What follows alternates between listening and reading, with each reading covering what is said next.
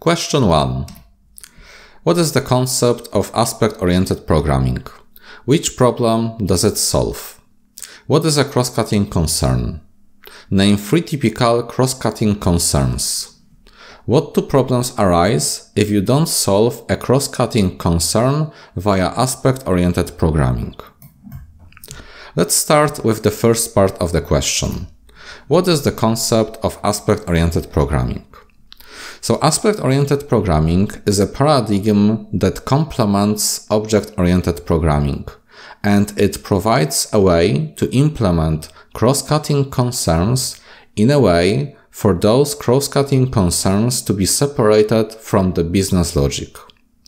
Now, it is important to remember that aspect-oriented programming is not something that should be used instead of object-oriented programming.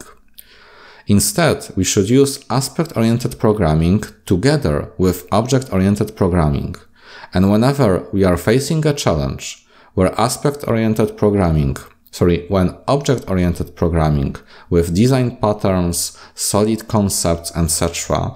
cannot give us a proper solution to the problem, then we should look at aspect-oriented programming. It is very important not to overuse aspect-oriented programming, because if you will overuse aspect-oriented programming, you will actually end up with the code that is much harder to read, harder to debug, harder to maintain than if you would only write pure object-oriented programming code. Now, the aspect-oriented programming allows us to implement the cross-cutting concerns, and we are achieving this by having ability to modify the code, by having the ability to alter behavior of the code without having to modify the code itself.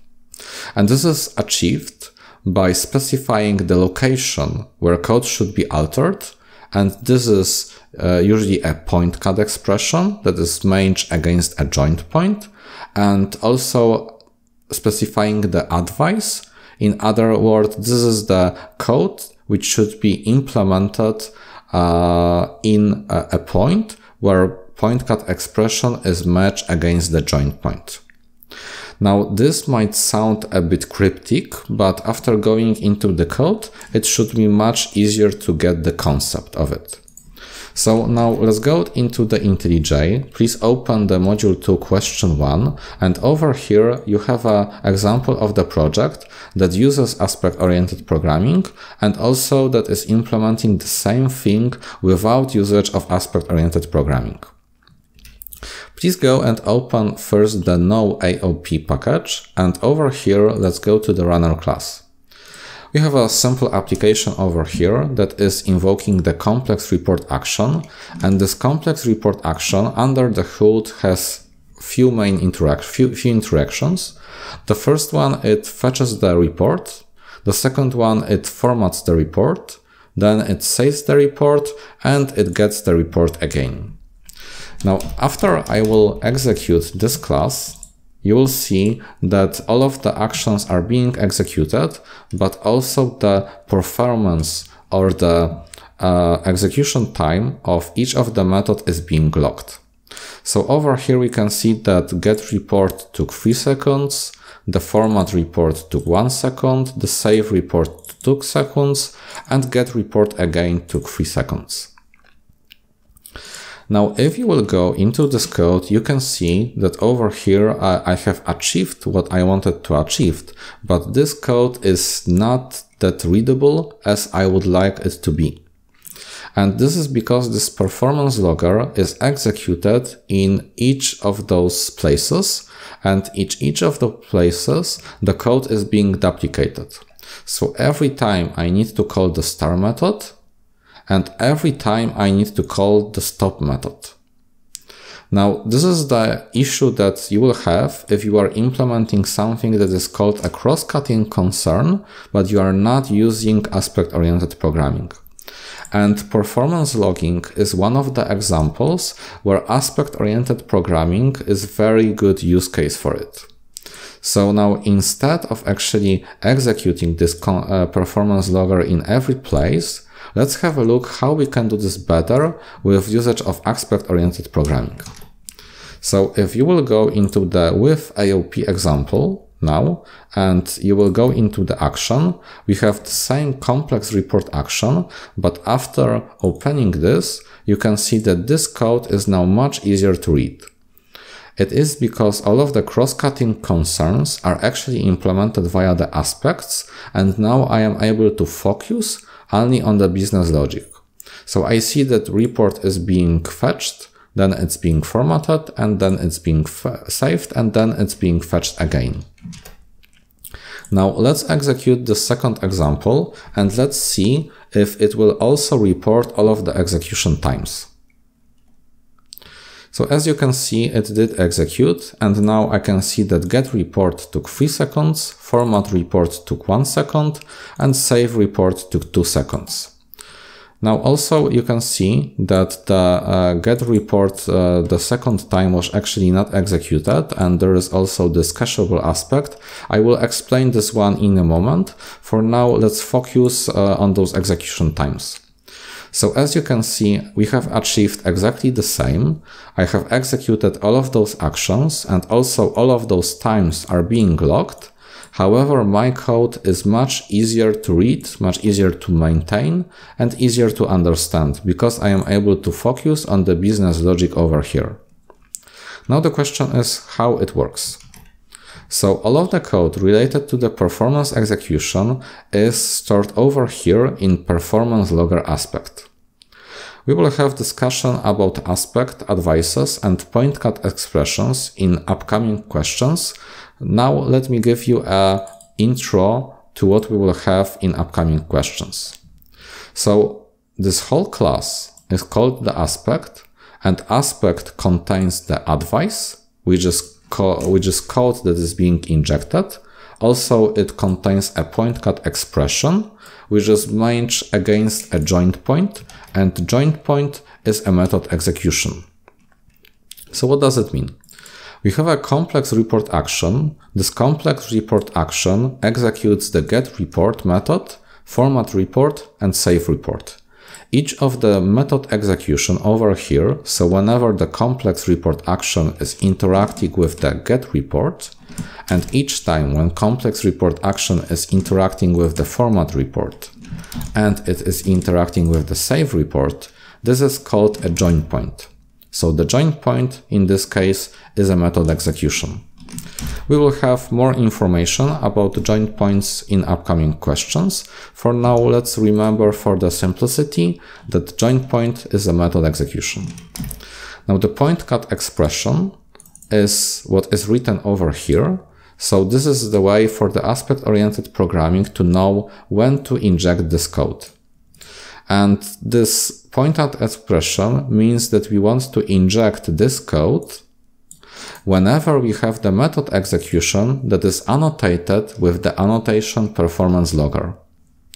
So whenever we are using the performance logger annotation, which is defined over here, at the join point, which is the method execution, so we have a get report method, which is annotated with the performance logger.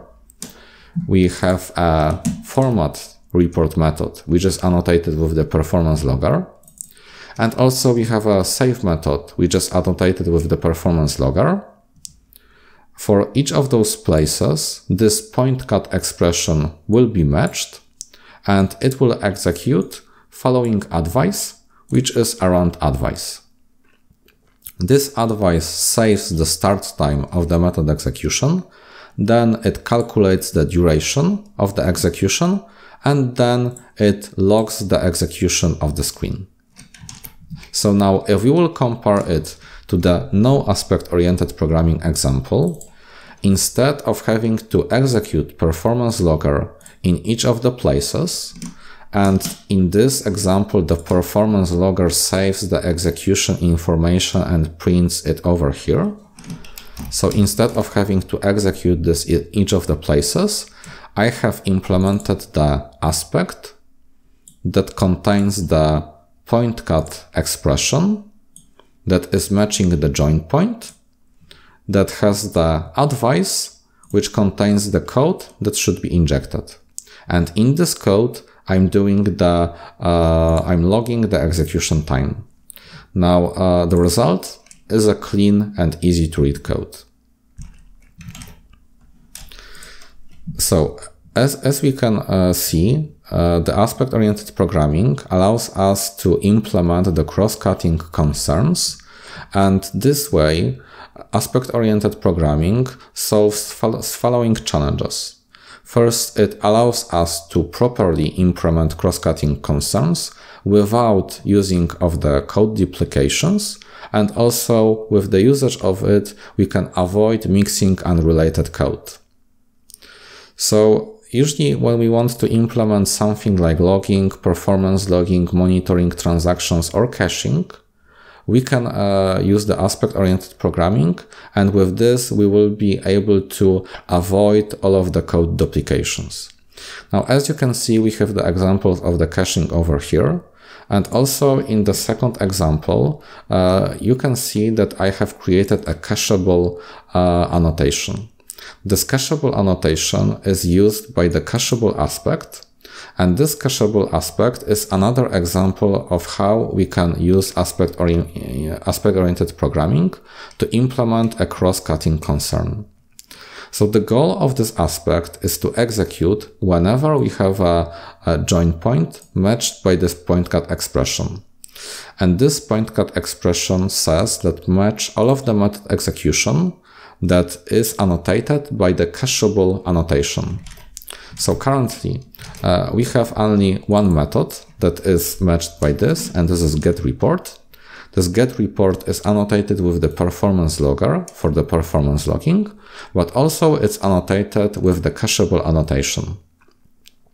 Now this cacheable annotation is used in the cacheable aspect, and whenever we have a method that is being executed, then it will first check if the result of this method is already in the cache. If this is already in the cache, then it will fetch the value from the cache. If this is not in the cache, first it will execute the method and it will remember the result of the method in the cache. So next time when it will be executed, it will not execute the real method again. Now, if we will re-execute this example, you will see that the getReport took 3 seconds only first time when it was executed. And also, as you can see, the fetching the report over here was presented only once. On the second execution, it said that the value is fetching from the cache. So the method was not executed instead, and it did not took 3 seconds. It returned immediately because we were able to fetch value from the cache. So this is another example of how you can use aspect-oriented programming to avoid code duplications and implement cross-cutting concerns for the caching. The next part of the question asks us to name 3 typical cross-cutting concerns. So over here I have outlined actually more than 3 usages. So usually I saw aspect-oriented programming used for logging, performance logging, caching, security, transactions, and monitoring. And in this code you have the example of the performance logging, and also you have example of the caching. What do problems arise if you don't solve a cross-cutting concerns via aspect-oriented programming? So as you can see, if we will not use aspect-oriented programming, the first thing that we will have is the code duplications. So all of the before and after sections will be duplicated. The best we can do is to do the refactors and extractions into helper method, but still it will not solve fully the problem.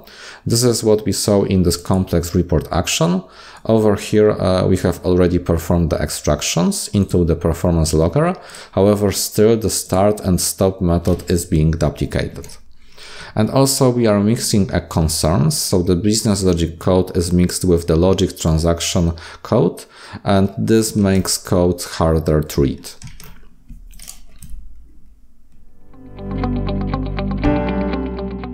If you enjoyed this video and would like to retrieve explanation to other Spring exam topics, you can get a full Spring Professional Certification exam tutorial course by following the link in the description.